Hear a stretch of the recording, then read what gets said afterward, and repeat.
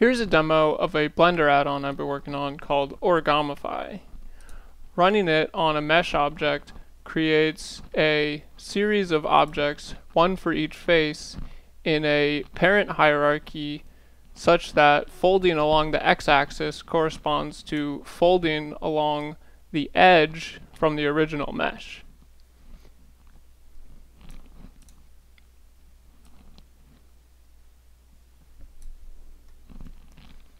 And if we select all of these, and if you don't know, this is a great thing to know, but if you hold Alt and slide over any property, you can rotate, you can change that property for each of them. So here I'm just rotating each object about its own local x-axis, and it ends up folding back to itself. Here you can see that the face that it starts with is arbitrary. But if we go into edit mode and select, say, this bottom face and run it again, we can have it unwrap starting on a certain face.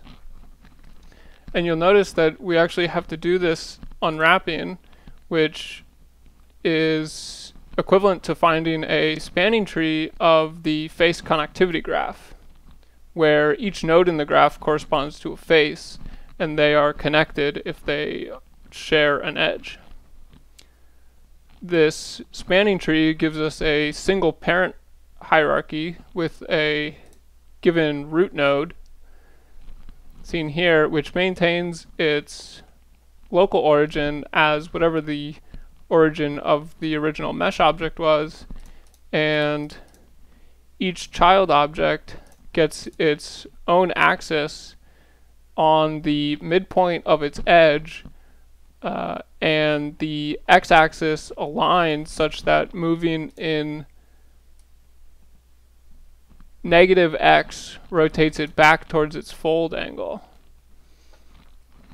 also called the dihedral angle. And you'll see the add-on will set some custom properties, both the origami dihedral angle, which is the original angle between the two faces, and the original angle in absolute coordinates, so that anytime we want to get back to that shape, we can. And there's a built-in operator, well, not built-in, I added an operator called Origami Fold, which just goes through and sets the local x back to whatever this original angle is, and we can call unfold, and it will add back that dihedral angle to get it to be flat again. So let's look at how this unwraps on a more complicated shape. We'll use the built-in add-on for regular solids. And one thing to note is if we look at this mesh, there's a bunch of extra edges that cut through our polygon faces. To get rid of those, select all your faces, go to, just hit X and limited dissolve. And that'll get rid of those contained edges. And we might want to select one of these faces, like say that one, and now if we call Origamify, you can see that we are unwrapping our mesh. Now the unwrapping for this mesh is non-deterministic and currently not guaranteed to be a proper net. That is, once it's unwrapped, there might be intersecting faces once it's been unfolded. There is an option here for changing how the spanning tree is computed, which is between breadth first and depth first. And you can see breadth first kind of ends up more like a flower, where the depth of each path is roughly equal, versus depth first, which tries to explore as far away from itself as possible. And this unfold just gives you the option to unfold right away.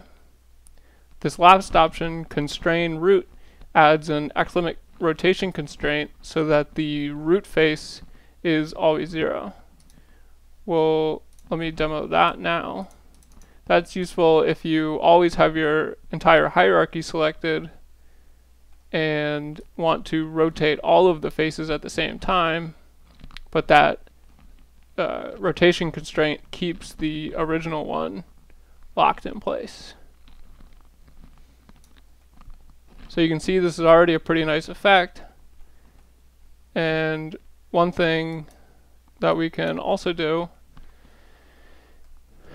is use the built-in animation tools that I've added, which let you, given a starting object, the root in this case, we can add animations to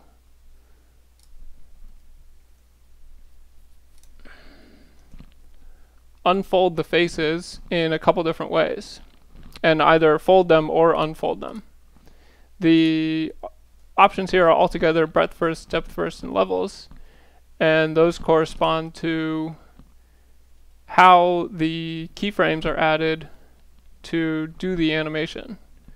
So we can try this again with depth first,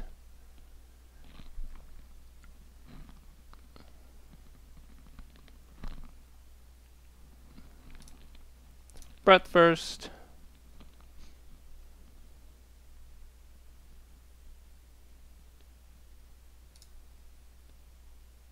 and levels.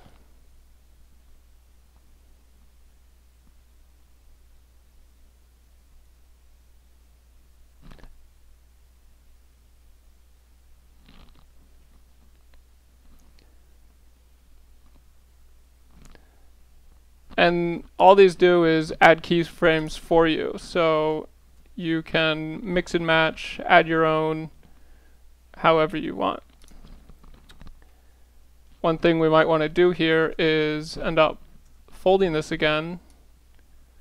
We could add some keyframes for all of them, and then if we select one of these of the children and call animate on it, only it, you can see that the other nodes from its parent aren't affected by this animation.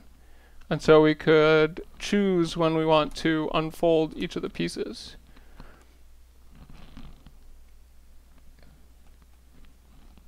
So that would just be for that chain or that branch.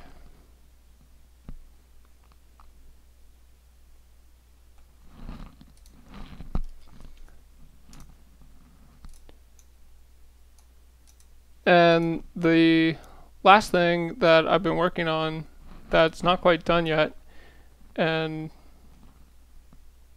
gives some more meaning to the original name is the actual origami part, starting with a flat face. So one thing that does work currently that we can see is if we have something like a simple pleat fold, we'll select one of these, this face as the root face.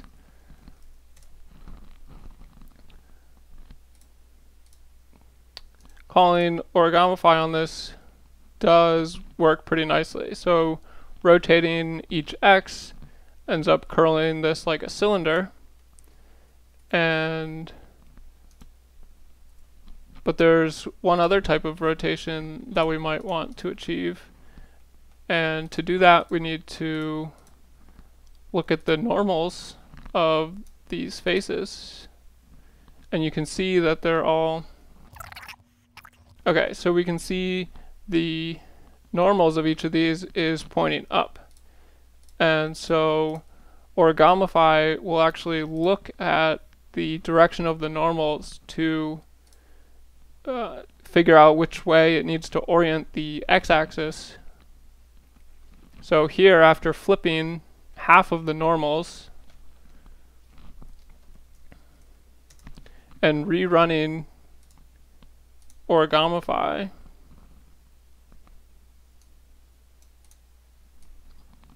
you can see that we actually get the pleat fold that we're familiar with.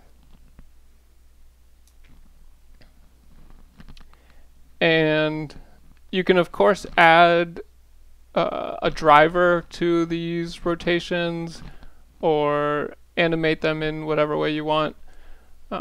It's up to you.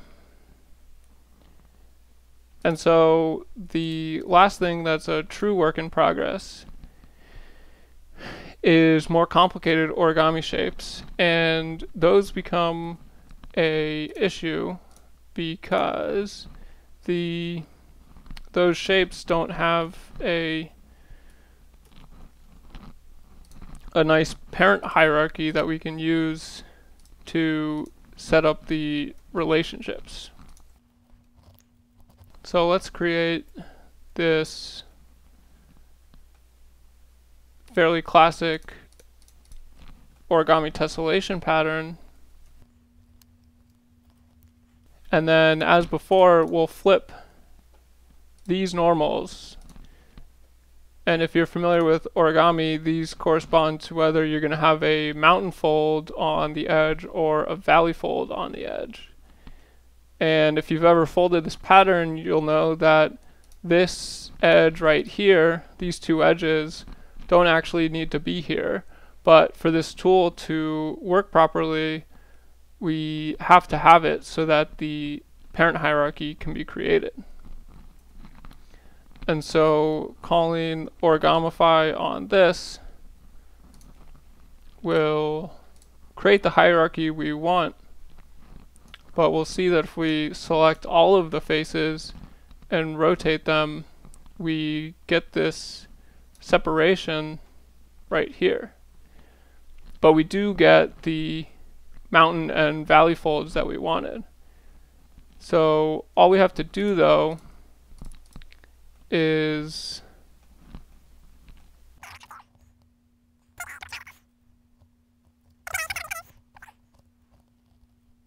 yeah, there we go. If we take just a subset of the faces to rotate about, then we maintain the shape that we're after. And folding this in real life gives you exactly this shape. So that looks correct.